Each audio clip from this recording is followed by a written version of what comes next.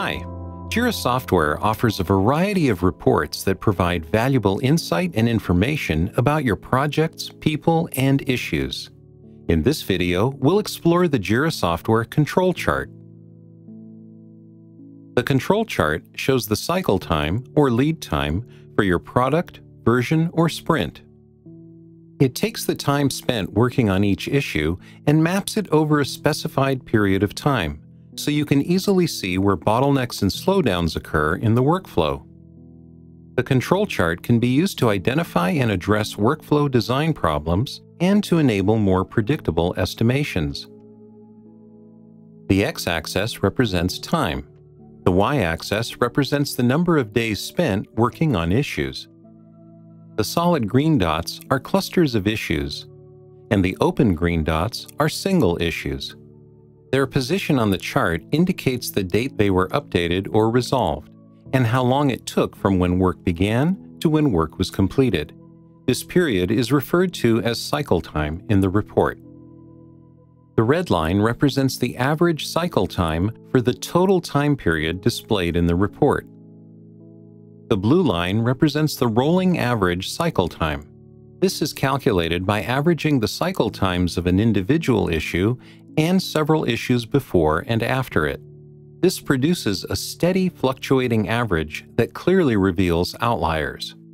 Lower values indicate the team is working efficiently, while higher values may indicate a bottleneck in the work process.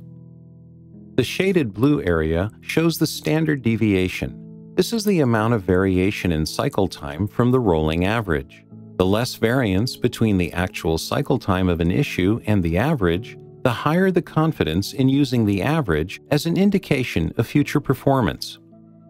The statistics above the chart summarize some of the key metrics in the report. Max time represents the maximum amount of time spent on an issue by the most significant outlier. You can click the green dots to view the associated issues. Below the chart are configuration settings for the report.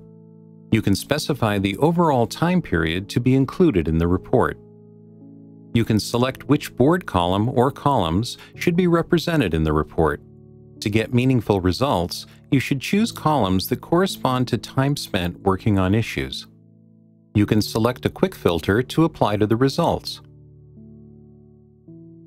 And finally, you can toggle non-working days. Now, let's take a quick look at how to access reports on both cloud and server versions of Jira.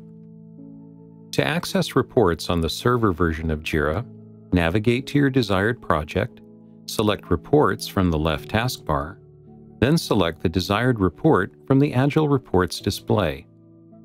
If you're already viewing a report, you can select a different report from the Switch Report dropdown.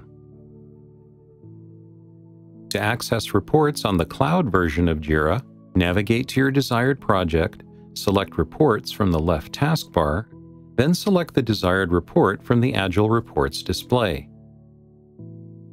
Alternatively, you can select a report from the report list in the left taskbar. For more details about control charts and other Jira reports, please refer to the Jira documentation. Also, you can enroll in the Jira Reporting and Dashboards on Demand course from Atlassian University.